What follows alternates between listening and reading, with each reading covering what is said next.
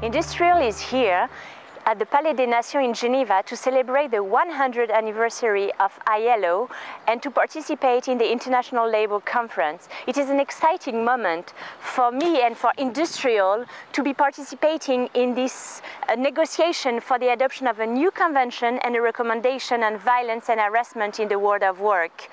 800 million of women have experienced violence and harassment in their life, and we feel it is unacceptable. This has to stop now. Violence and harassment are not part of the job. Hopefully, at the end of the conference, we will have adopted a new international standard that will really put an end to this plight and unacceptable violations of human rights. So we are here with our affiliates who will express the message of solidarity for this convention. América Latina, Asia Pacific, alto a la violencia y el acoso en el mundo del trabajo. stop violence and harassment in the world of work.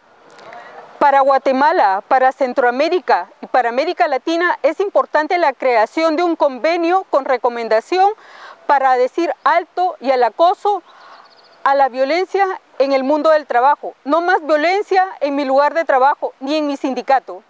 It is important to be here to show in body, spirit, in work that we support international standard setting on violence and harassment in the world of work.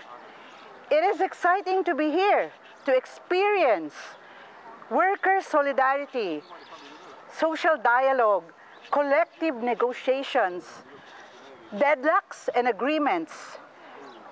But it is exciting to be here because there seems to be heading to a birth of a convention and recommendation on violence and harassment in the world of work. If not, whether it pushes through or not, the work does not end here. The struggle continues. We go back home and continue the struggle. Fight for equality, fight for nonviolence, social justice, decent work.